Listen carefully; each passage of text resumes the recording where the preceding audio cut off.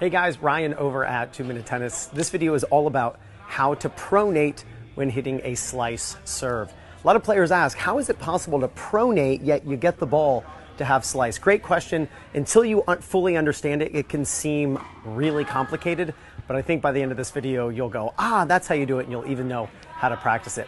So the first thing I'm going to do is I'm actually going to deconstruct a topspin pro. What's nice about this is you can actually just take the shield off that you'll use when hitting ground strokes, and then you can quickly take off the shield, and now you have just a spin arm that you can use, whether it's for your child or your students or for yourself. You can learn how to hit a slice serve. So a slice serve, I'm actually going to use my hand to make sense with this. Let me get you right in the middle of the screen. There you go. The slice serve is this, right? It's a vertical axis and you are sliding along the ball. Now, to be very specific, when you hit a slice serve, you aren't hitting the ear. You're actually thinking, as this looks like a face, right? You're not hitting the ear, but you're actually hitting the nose of the ball going across this way. And so when you hit a slice serve, you're going to be swinging, if you're right-handed, off to the right. And you're going to swing like this. So you can see how that ball rotates. Right? It's almost like I'm a Harlem Globetrotter spinning the ball on my finger, right? So pronation is the act of, as you hit, then your palm faces off to the right. So right now my palm is facing the target, which is the court. And then after I hit, my palm makes this move. So you could think thumb down, right? Hit, thumb down. Thumb down, right? So my palm is facing off to the right since I'm right-handed. Well, you can do that then with your students. Again, if you're a coach, I do this every day with my students here at the tennis club. And you're going to slide along the ball and then turn. And so you want to learn this move. When players talk about slice on their serve, they often talk about doing this, where they hit and curl around. Hitting and curling around is not how you hit a slice. Like, to make this ball spin, I don't have to curl around it, right? I don't have to curl around it to get it to spin. I just make this move. And I'm going to do that with my racket, but actually turn. See, pronation is the fastest way to move my hand. Like if I hurt my hand, I go, ow. That's pronation. Supination, pronation. Right? When I hurt my hand, I go, ow. Nobody does this when they're like, ow, my hand hurts. You know, it's ow, right? If you, whatever, slam your fingers in a drawer or something, you're like, that move is the fastest way to deliver the racket at contact. That's why it's so important that you pronate. So when you hit the ball with side spin, you get a ton of control. And when you pronate, you get a lot of racket speed. And that's a good thing, right? Spin craves speed, so you can make the ball curve. And you can make the ball go quite fast, which is a recipe for winning a lot of service games. And so what you have to do is you have to hit and then turn. Hit and then turn. So you're going to make that move, right? So now, let me actually put that down. I'll get this base. That's the beauty of the Topspin Pro. You can do slice ground strokes, topspin ground strokes, topspin serves. You can do it all. It's not just for topspin ground strokes, as many people think. So what you can then do is practice this by choking up on your racket. I'm not even going to try to be hitting this ball over the net. Like, hitting the ball over the net is not my concern. I'm going to use a continental grip, which is my knuckle and my heel pad on bevel number 2.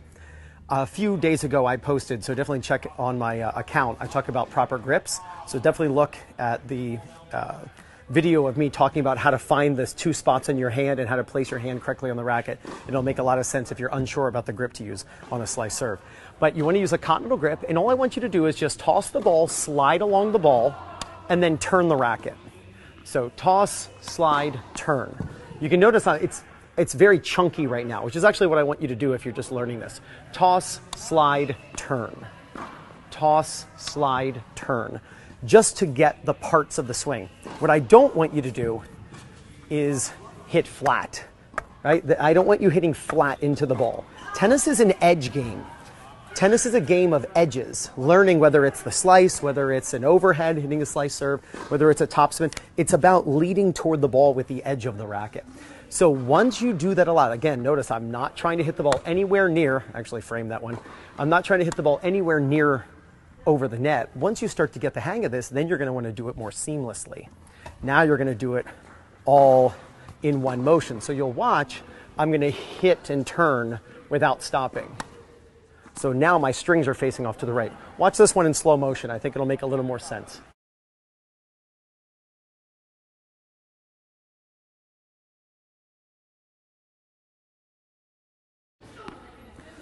So that was easy to see. Slid along the ball, and then turn. The goal is for me to hit the back of the ball, meaning I need to make the ball go where I want it to go. Players who hit flat serves tend to hit without any spin, tend to hit the ball and swing toward their target. So what's weird about the slice is or the continental grip is you're given a continental grip, and then your brain is so used to swinging toward the target that then you go like this. So the key to that is you have to hit the same part of the ball you typically hit, but now you've got to swing off to the right if you're right-handed. Opposite if you're a lefty, you're swinging off to the right. The ball goes where your strings point, not where the racket travels. Let me say that again. The ball goes where your strings point, not where the racket travels. This is the perfect illustration of this. My strings are facing the sky, right? Strings are facing up, and my racket's traveling to your right. Notice where the ball's going. The ball's going up. The ball has no idea, I shouldn't say that, but because the ball is spinning right now. In fact, if I move away from it, you can see the ball take off. The ball is spinning when that occurs, but the ball goes where your strings point. So you want to have your strings face your target with a continental grip, and then you want to be swinging, if you're right-handed, off to the right. And you can see where the ball goes. The ball goes where my strings point. I am swinging to the next court. And that's why the ball is going where I want it to go. Because my strings are facing that way, but you don't want to swing that way. You want to swing off to the right. That's what gets the strings to face your target, but the swing off to the right gives the ball its rotation, and the rotation is what gives you the control. So if you have a Topspin Pro, take it apart for 5 seconds and then just learn how to spin and turn, spin and turn, spin and turn. Then go onto the court, and you can do that on the court. Just take it with you, right? It's portable. Take it to the tennis court to practice. Then practice choking up so it's nice and easy. Slide along the ball, then turn. Slide along the ball, then turn. Then do it seamlessly, where after you slide, it's a really smooth turn. Once you do that, I'll hit a couple serves here. I have not warmed up my arm, so I'm not going to serve too hard. But once you get used to the pronation, it becomes so much easier.